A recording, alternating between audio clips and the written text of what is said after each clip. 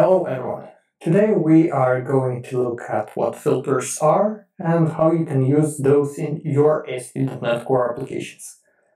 So, filters in ASP.NET Core allow us to run certain code before or after a specific stage in the request processing pipeline. Okay, so what are the main usages of those filters and what's that request processing pipeline thingy that I'm talking about? So let's start with the request processing pipeline. I have prepared here a small simplified look at what it might look like in your application. Basically, every request that hits our application will go through multiple components that are built in a Russian doll-like structure. The first middleware component will be hit, then the next one, then the next one, up until a certain number. You can create your own custom middlewares, and by the end you'll hit the routing mechanism. The routing middleware or the routing mechanism will then pass the request over to the action invocation pipeline, which is built out of filters, by the end of which we can execute our action, and the response from our action will be sent over through all these filters back to the middleware and back to the client that triggered the HTTP request. Now that we have explained what the request pipeline is, what are the usages of filters, what are the usages of middleware, and why are those divided? Because apparently they are doing somewhat a similar job. Generally speaking, middleware and filters have a similar behavior and look. Both do something before sending the request to the next component in line, and both can short-circuit the whole request itself if some criteria is not met. Both can cover common tasks like exception handling, logging, localization, authorization and authentication, etc. The first striking difference is basically in the way the processing pipeline is built. So we have first middleware, then we have the filters. Middleware components are more or less low-level components. The filters, on the other hand, have access to the MVC context that is built. What I mean by that, inside filters, if for example you need to create a validation filter, you have access to the model state. Basically, you can check if the model state is valid or not. Inside the middleware, that is achieved way harder. Basically, middleware is used for more like general things, like exception handling, logging, checking on some request header. For example, we have a tenant ID inside the request header that is required, and basically you can short circuit if that request header is missing. But as I said, it does not contain access to the MVC context on the other hand, and the specifics of that context.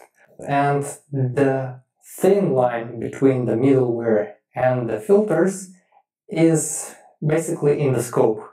So if you have some general things, I would be inclined into using middleware. If you need some fine-grained control, for example, you need that specific endpoints will return specific format of data or something like that, in those cases you will need to have the filters, since filters can be applied to specific subsets of actions, to specific controllers, etc., etc. While middleware is applied globally. From my experience, I could say that you should focus your filters to work on cross-cutting concerns like logging, validation, caching, authorization, and authentication, on the other hand, should be handled inside the middleware.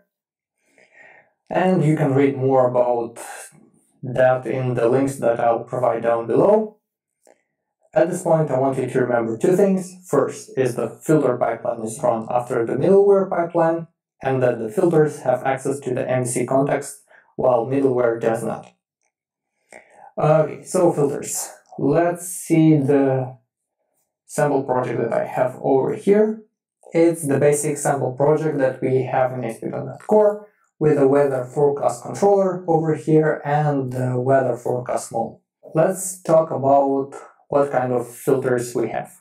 First, we have authorization filters. I'll scroll here a little bit. Basically, the most common filter that you might have interacted with is the authorize. Over here we can send specific parameters to work with. Authorize filter is mostly commonly seen in the MVC tutorials and all that stuff for beginners, so you might have used that in the past. Basically, we can specify a specific role. For example, I want only the user to be able to retrieve the weather forecast, or I want only the administrator to be able to retrieve the forecast. Authorization filters are run first in the filters pipeline. So basically, even if you create an action filter and you try to define it way above the authorized filter, if you have a custom one, let's say, anyway, the authorized filter will run first. That's the way things are done. This kind of filter does not have an after method, because why would you need one? Authorized filters should be run before the request is sent to the next filter. Generally, you'd not implement one of these on your own, because it brings a whole lot of complexity that needs to be tackled. I've had that in the past, and from my experience I can say that it's gruesome at some points. Okay, so resource filters. Those filters are run after the authorization filters and support before and after methods. Basically, here I have a sample resource filter that has on resource executing, which is before, and on resource executed, which is after. So this method is run before the request is sent to the next component, this after the response is received from the next component. Basically, over here we have a filter that can be a value from the HTTP request header. So if this value is met, a call is done to the next filter. You don't need to do anything over here. If not, we can return a 400 response with an invalid request and attribute it to JSON. Basically, resource filters are kind of useful when we are dealing with cache, because you can short-circuit the request early on, and this will speed up your application. Next are the action filters. Over here I have another example of an action filter. So it's sample action filter. The idea is somewhat similar. Basically, we have an action filter interface that implements two methods. For example, over here we are writing the model state validity. Action filters are run after the model binding phase. That means that if the input resource is found but can't be converted to the targeted type, the model state is flagged as invalid, and if an API controller attribute is used over the controller itself, an automatic HTTP status 400 error will be returned. So that's the small disclaimer over with this sample action filter. You'd want to use action filters kind of more often than the others. For example, you might have validation filters at this point because the model is already binded and you can assert whether the model is valid or not, and break the execution if not, and return a meaningful response to the end user. Next ones are exception filters. Basically, these filters are the most controversial of the bunch. But yeah, the usage is straightforward. You are going to use an exception filter if you want to filter all the exceptions that are thrown from the controller method, except the HTTP response exception.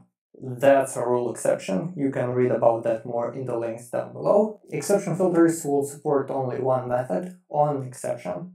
So it's no after or before methods over there. You could use exception filters, but from my experience, I'd say that exception handling middleware is the way to go. But if you need some exception handling that is specific to a specific endpoint, then exception handling filters are a solution to your problem. But if generally that's not required and you have some middleware component that does the exception handling, that's the way to go. And yeah, that's the opinion of the documentation as well.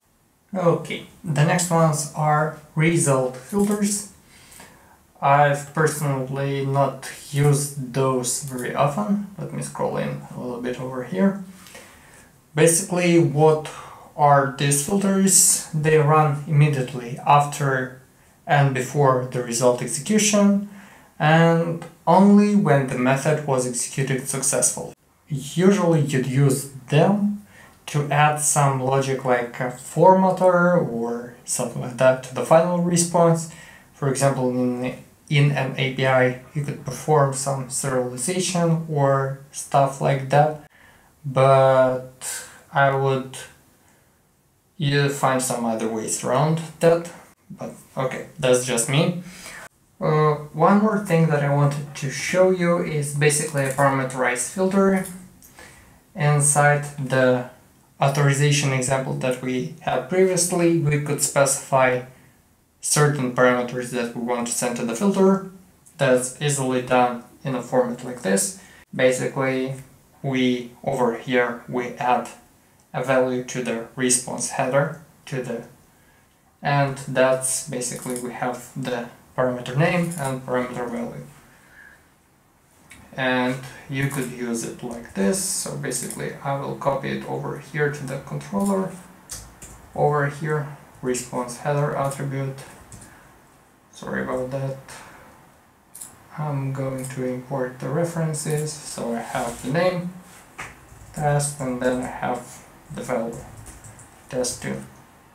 And basically that's how you would send parameters to your filters.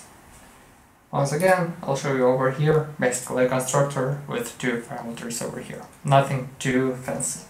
So now let's see how we can create our filters pipeline. Our custom filters pipeline is by going to the program.cs or startup.cs, depending on your version.